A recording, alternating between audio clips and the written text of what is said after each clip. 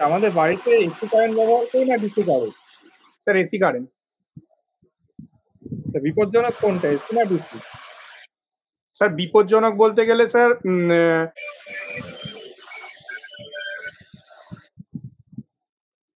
আচ্ছা অর্ণব, একটু নিজের সম্পর্কে বলো।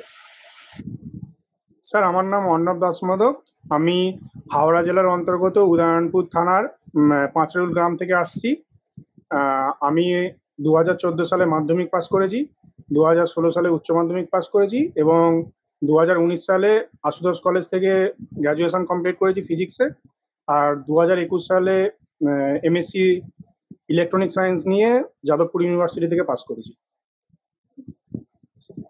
আচ্ছা, বর্তমানে তুমি কি করছো এখন? বর্তমানে কম্পিটিটিভ পরীক্ষার পাশাপাশি আমি বাবার কাজে বাবার সঙ্গে সাহায্য করি। বাবার কি কাজে সাহায্য করা হয়? বাবার আমার চীনা মুরগির দোকান আছে, তো ওই দোকানে আমি মোটামুটি এখন পার্ট টাইম সময় পেলে টুকটাক যাই, আর বাকি সময়টা পড়াশোনা করি। আচ্ছা, কি কি কম্পিটিটিভ এক্সাম দিয়েছো ওয়্যারলেস ছাড়া? কম্পিটিটিভ এক্সাম বলতে গেলে আমি স্যার ডব্লিউবিসিএস দিয়েছিলাম, আর এসএসসি সিএইচএসএল দিয়েছিলাম। আর এখন স্যার ওই টেট পরীক্ষার ফর্মটা বেরিয়েছে, ফর্মটা ফিল আপ করেছি।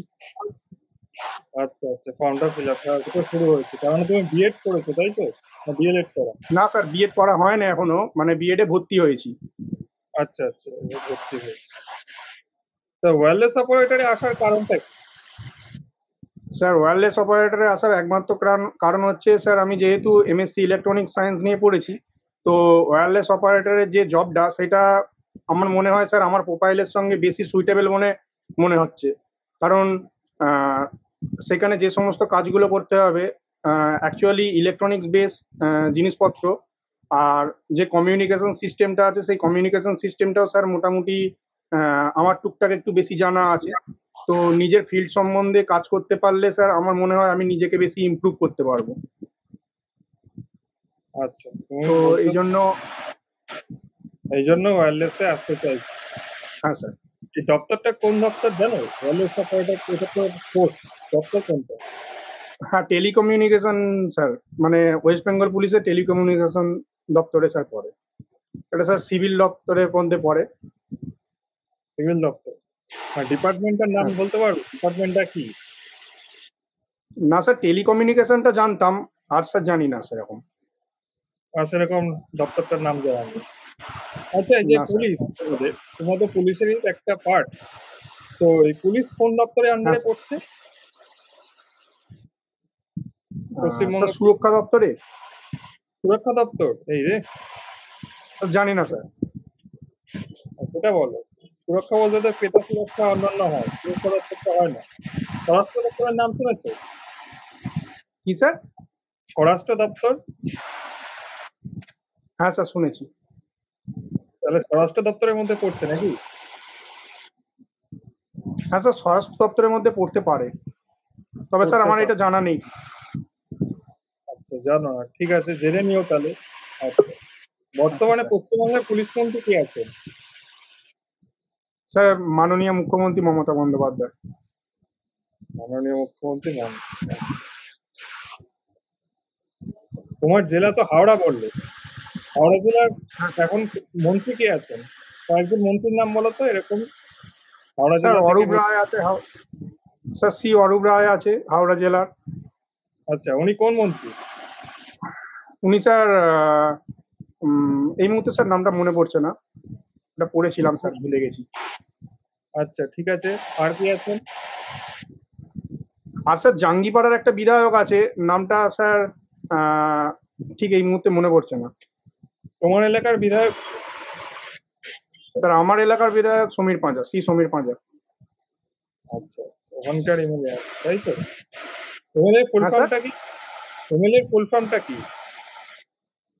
Member of legislative assembly. MLA কি কাজ করে? এমএলএ স্যার, এমএলএ এর আন্ডারে বিভিন্ন এগুলো পড়ে, স্যার ঠিক জানা নেই।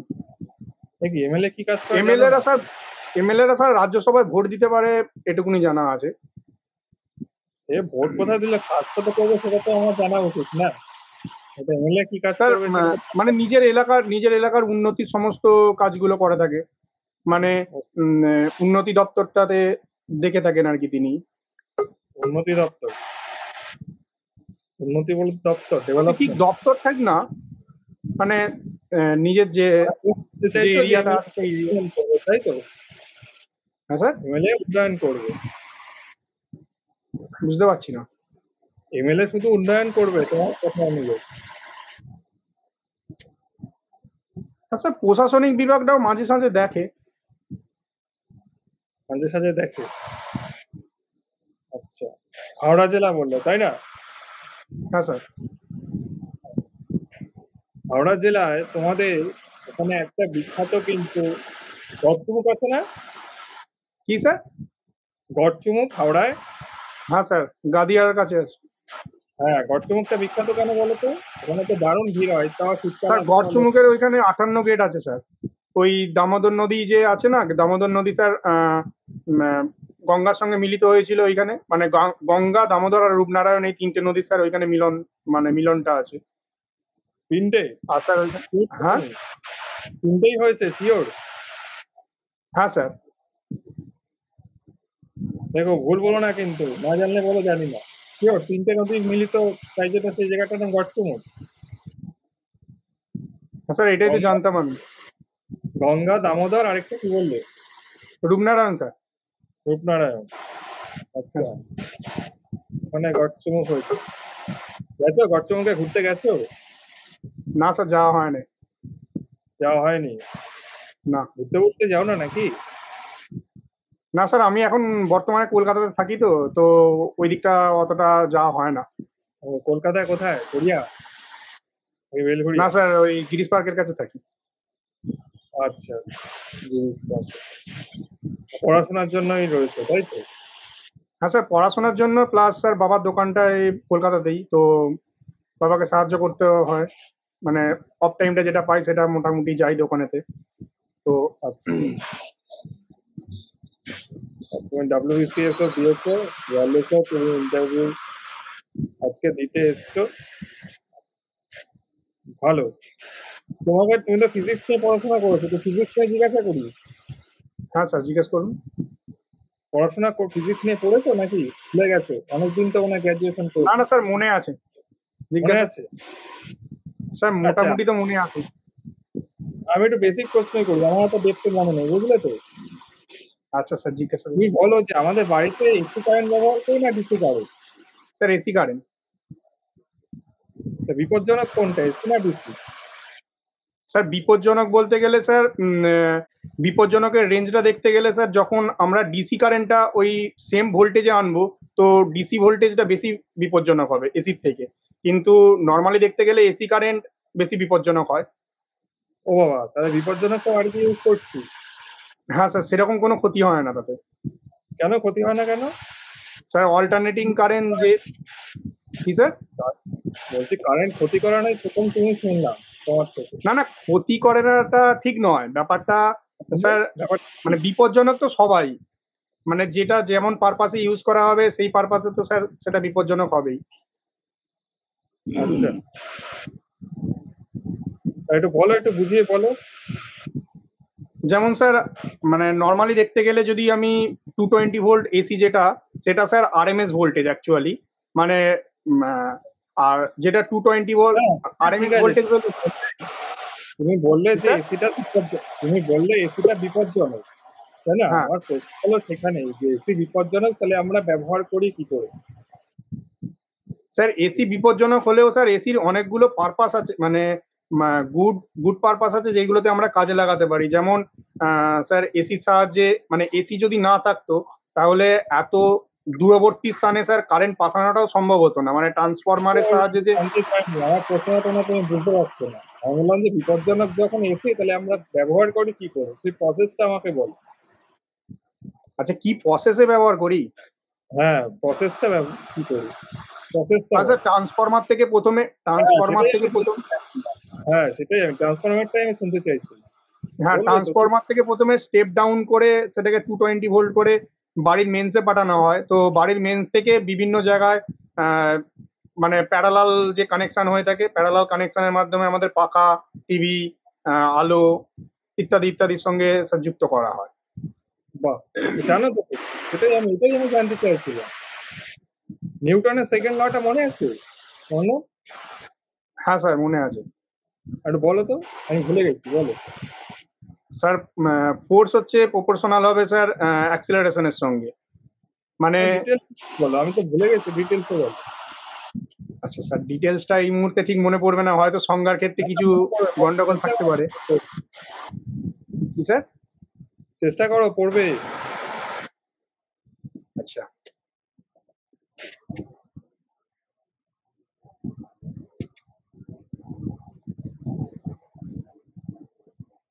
স্যার একটু সময় নিচ্ছি।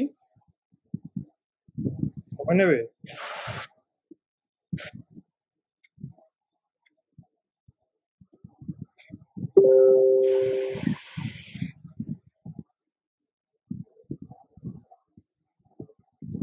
না স্যার, এই মুহূর্তে মনে পড়ছে না পুরোটা। মনে পড়লো না? না sir, much is proportional to force is proportional to is acceleration, sir এটুকুনি জানি। তারপরে? তারপরে আবার কি?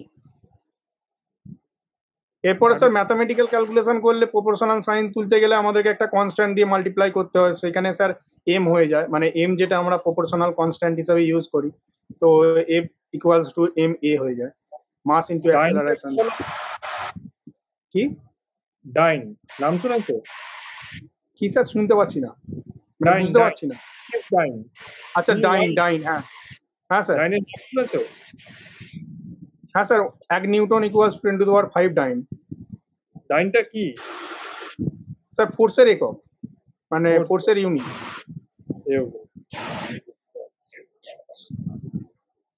পড়াশোনা করেছো তো তুমি? নট গেটের বুলিয়ান অ্যালজেব্রা কি হবে? স্যার নট গেটের আমরা যদি মানে কিছু, মানে নট গেটের যদি সামনে কিছু দিই, সেটা স্যার ইনভার্স হয়ে যাবে, মানে এ দিলে এ ইনভার্স হয়ে যাবে, এ বার যেটা বলি আমরা, মানে বিপরীত হবে আর কি, কমপ্লিমেন্ট হবে, তাই না? 1 হলে 0 হবে, 1 হলে 0 হবে, 0 হলে 1 হবে। হ্যাঁ, জানো কমপ্লিমেন্টটা হয়ে যাবে। হ্যাঁ, হ্যাঁ। ট্রানজিস্টরের কাজ?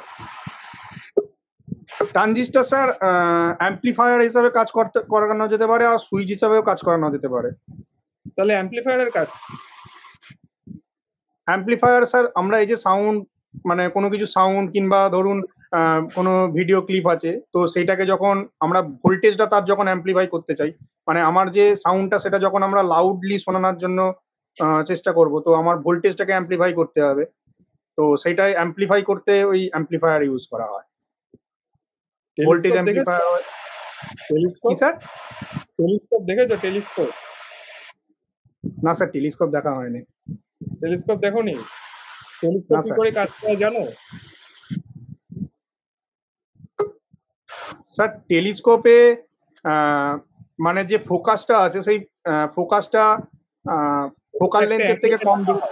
ওখানে যে একটা ফোকাসটা তো একটা অ্যাঙ্গেলে রাখা হয়, ভিতর যে থাকে, এই অ্যাঙ্গেলটা কোন অ্যাঙ্গেলে রাখা হচ্ছে? স্যার জানি না স্যার। 45 ডিগ্রি, বুঝলে? আচ্ছা, তুমি জানো, তোমার হয়তো মনে নেই, কিন্তু পড়াশোনা ভালো করেছো। হ্যাঁ, বললো না মনে নেই। আচ্ছা, তুমি আমাকে বলো, তোমাকে লাস্ট প্রশ্ন করি, ফিজিক্স থেকেই বল। তো মনে আছে, শোনো, দেখে শুনে ভালো লাগলো, তোমার মনে আছে তোমার গ্র্যাজুয়েশন কত সালে বললে? 2000? স্যার 19 সালে। 2019 সালে, তাই? 2019 সালে গ্র্যাজুয়েশন করেছো, তারপরে তোমার ভালোই বেশ মনে আছে। আমাদের এই যে রিফ্লেকটিভ ইন্ডেক্স রয়েছে না, এই রিফ্লেকটিভ ইন্ডেক্সের তার ইউনিটটা কি হয়?